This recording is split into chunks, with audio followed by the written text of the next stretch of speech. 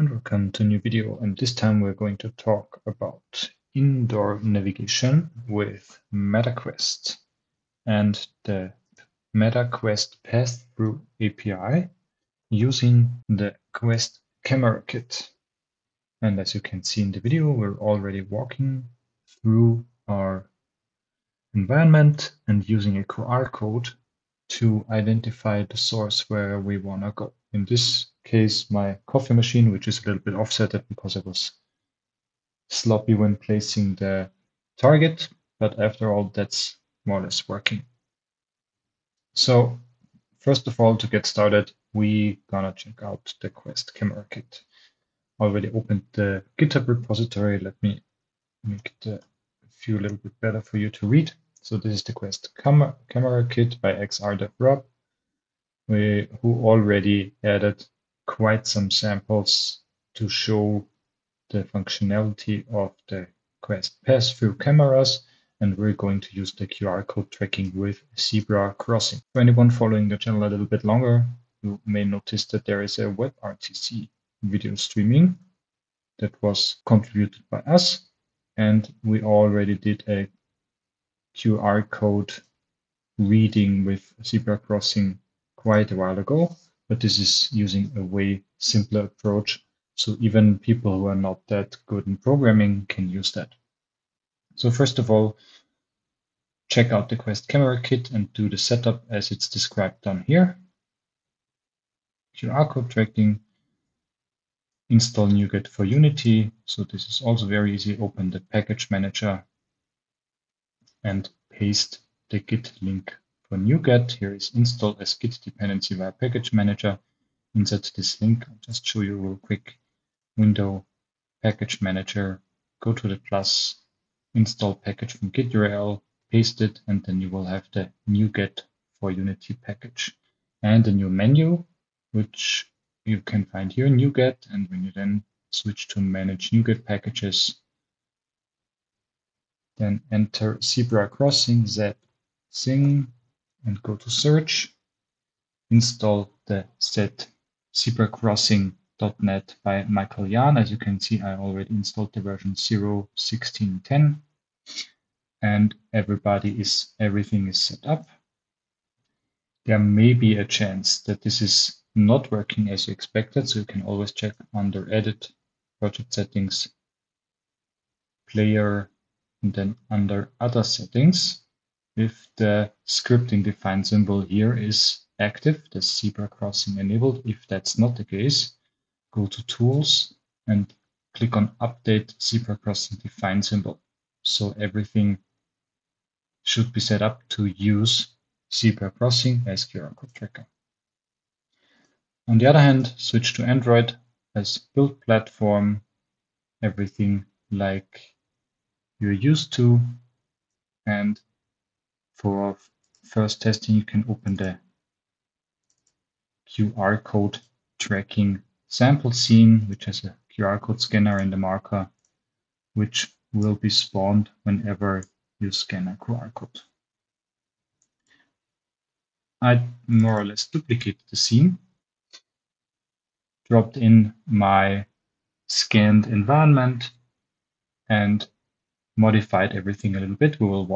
I will walk you through all that, but first of all, let's have a look how we can create our environment here. And there are multiple steps to do this, or multiple ways to do this. And the first one is to use the good old measurement tape. Using the measurement tape, maybe having some kind of construction plan or architecture, and then build up blocks like this one, where the measurements are exactly like in your real environment, and then have a point where you can spawn your building and use that as a reference. Another way to do it would be using the Quest room scanning, as there are now multiple rooms allowed, and I'll show you that in a video too. You can use this model that's already on your Quest to generate this geometry here, and it's fairly simple. After you have done your room setup, please note for bigger spaces that the maximum supported area by now is 200 square meters. So if you're environment is bigger than this, you will have to do this multiple times. But after you succeeded scanning and everything is set up, like the walls, the doors, the windows, and so on, you can go to the Needle engine site, which is called Needle XR Mesh Tracking, Mesh Detection. And this will show you a model of your environment. The preview model is not your real environment, so after scanning, you have to click on Enter AR. And when you enter the AR after a second or so, you will see your grid, your colorful grid, which shows exactly your scanned room. There may be some kind of differences in flow height, but that doesn't matter for now for us. And to extract this model, just go back to the menu and click on Download as GLB. And as you see here, the model will be downloaded on your Quest, and you can use that GLB in your Unity project to get access to your room data. And for that, you will have to install another package, which is called Unity gltFast. And to install that, you can just go to the package manager, go to the plus button. I'll just show you real quick. Package manager plus button, install package by name, and then come Unity Cloud .gltFast, and this will add the gltFast package to your project to easy import GLB and gltf files. The links are, as always, in the description box. And as we're talking about projects and something else, I just wanted to mention that we started another project, and this other project is our Patreon page. And this Patreon page is live now together with our friends from Wavelabs. You can now become a patron of Firedrawing Game Studio and Wavelabs if you like what we do, and you will even get a small present. You will get our Unity asset, the sensor camera asset, which is for sale at the Unity Asset Store for around €13.79. If you're using Patreon, we would really, really appreciate it if you become a patron for Firedrawing Game Studio and Wavelabs. And stay tuned, there will be more things coming up, especially on the Patreon side, for providing extra things to make it valuable to become a member. And if you don't want to invest so much money, you can still become a YouTube member here. And quick shout out to all the YouTube members which are currently supporting the channel. Thank you for your support. But now back to the project.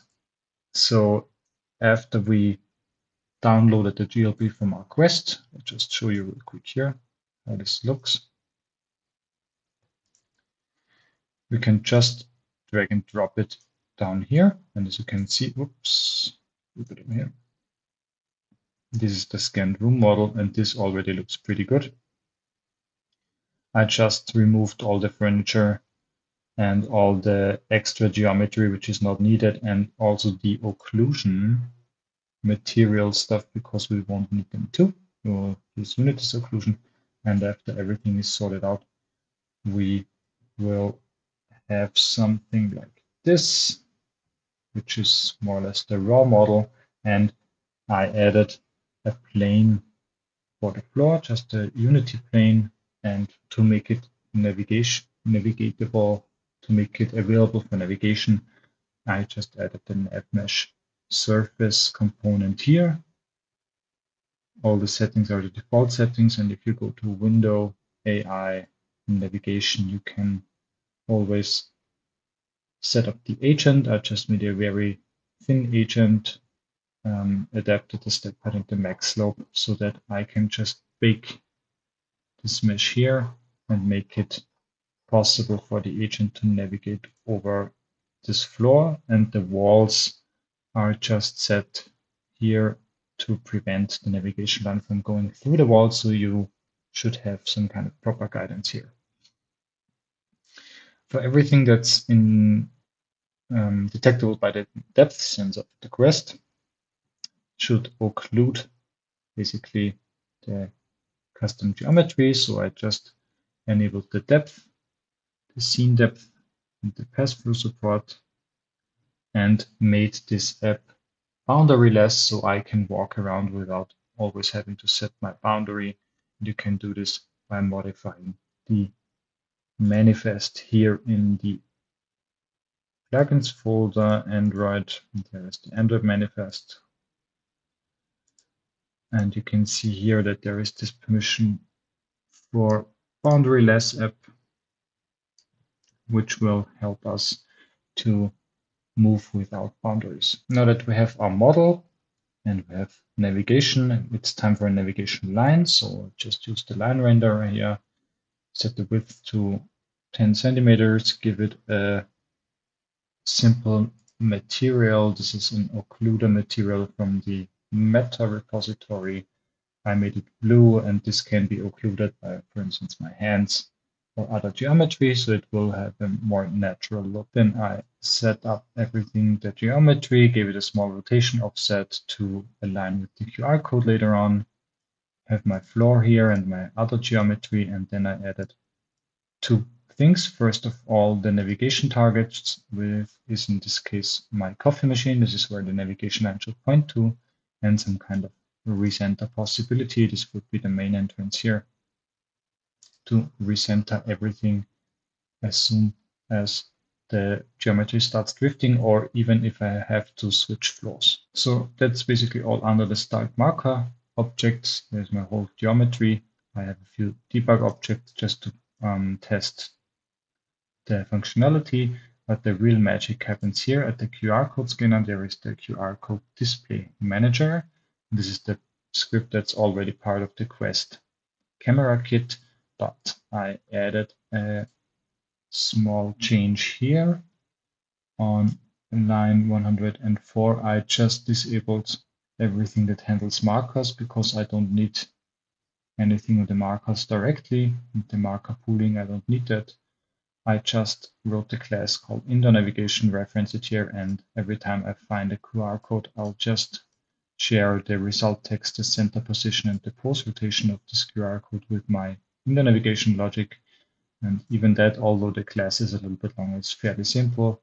With a camera object, the start position object, my line renderer for the navigation line, and all navigation targets and recenter targets that I add, and a few debugging flags which are not really needed. For instance, the room alignment active, where I can switch off the room alignment with the start gesture or the start button of the controller,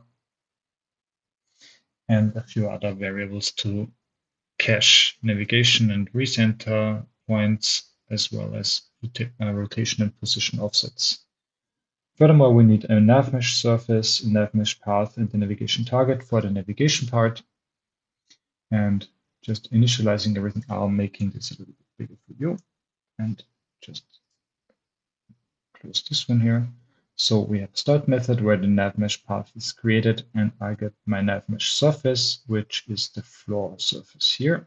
Initially, I would disable everything from the start position object. It doesn't matter here, so I just commented it out. All the navigation and recenter targets are added here to the respective dictionary. So these are just variables in the Unity editor. You can see them here.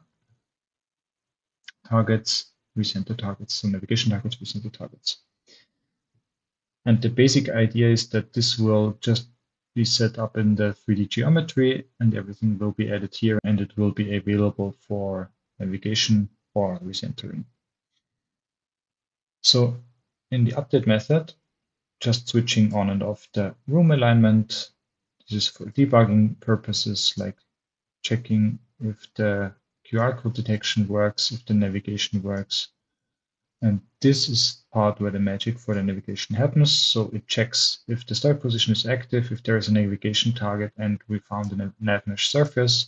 So the nav mesh will calculate a path, and if this path is complete, so we can find a path from our, in this case, camera to the target object, we will set up the line renderer.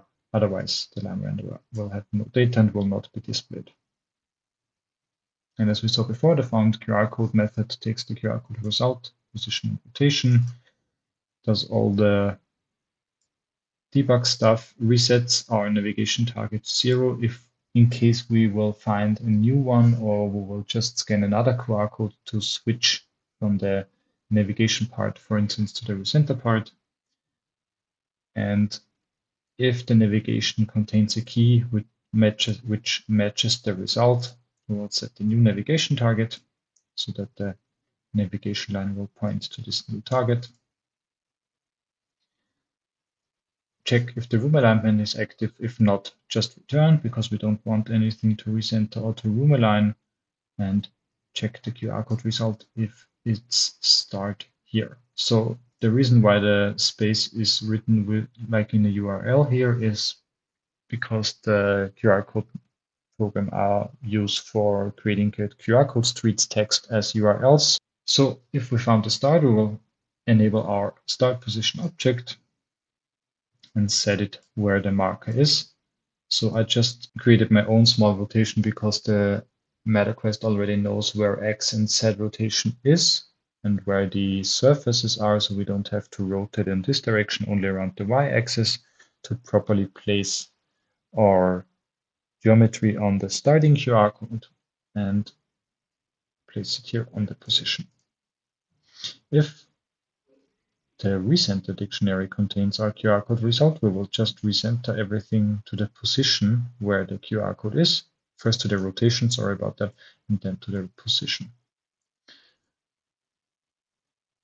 And when it's finished, we can start over by choosing our navigation target, for instance. And for that, I played around with quite a few possibilities how I can choose the navigation target, like with a gesture or a UI, but I decided to stay as simple as possible. So I have QR codes on my smartphone, which I can scan and then set the navigation target based on the name. So if I scan a QR code, which consists of the word coffee machine, like written here, it will select the coffee machine object from the navigation targets and navigate to this point. That's basically the very simple indoor navigation. And just to show you the debugging possibilities, so you don't always have to deploy it to your VR glasses, I'll just start it over here. And as you can see, when switching to the scene, the camera rig somewhere outside here. So I'll just drag it in, go to the indoor navigation, which is over here, and tell it to debug the navigation.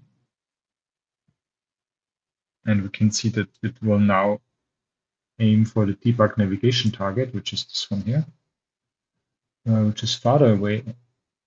And if I move it onto the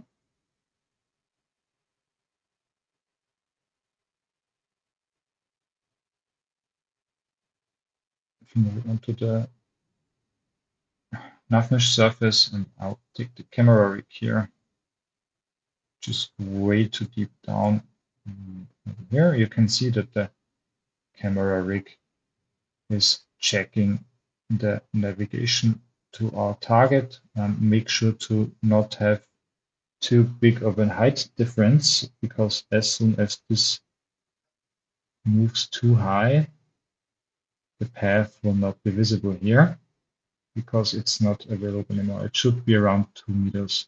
So it's very easy for you to even test this kind of things in the Unity editor, and then you can deploy it. So that's the very easy way to create indoor navigation on Quest 3 with a QR code. So if you like this video and want to support the channel, please like, subscribe, leave a comment, become a channel member, or use our newly established Patreon page to support the channel. Currently working on a few more use cases regarding more or less indoor navigation. So thank you for watching, and I'll see you in the next video. Bye bye.